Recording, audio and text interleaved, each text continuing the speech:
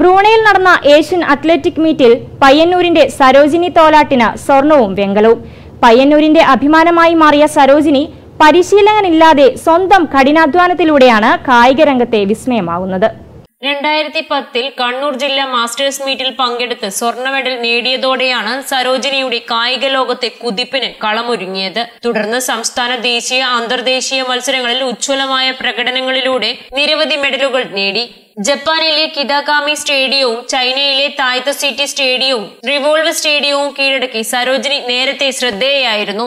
5 kilometre നടത്തം, 400 മുതൽ 800 metre വരെയുള്ള റിലേ, 1000 മീറ്റർ ഓട്ടം, 2000 metre triple chassis, long jump എന്നിവയാണ് സരോജിനിക്ക് പ്രിയപ്പെട്ട മത്സരങ്ങൾ. ജയ്പൂരിൽ നടന്ന ദേശീയ മീറ്റിൽ 2 സ്വർണവും വെള്ളിയും വെങ്കലവും നേടി സെലക്ഷൻ നേടിയതോടെയാണ് ഇത്തവണയും ഏഷ്യൻ മീറ്റിൽ പങ്കെടുക്കുന്നതിന് കളമൊരുങ്ങിയത്.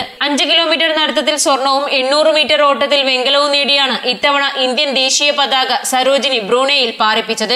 ലോട്ടറി ടിക്കറ്റ് വിൽപ്പനയാണ് ഉപജീവന മാർഗം. ഓരോ മത്സരങ്ങളും സരോജിനിക്ക് ഓരോ കടമ്പകളാണ്.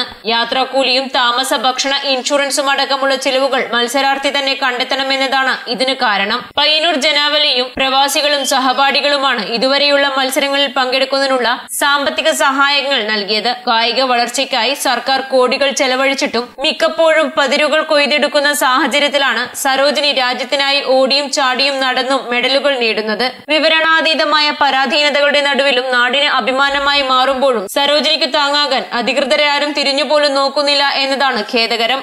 നവമീഡിയ, പയ്യന്നൂർ.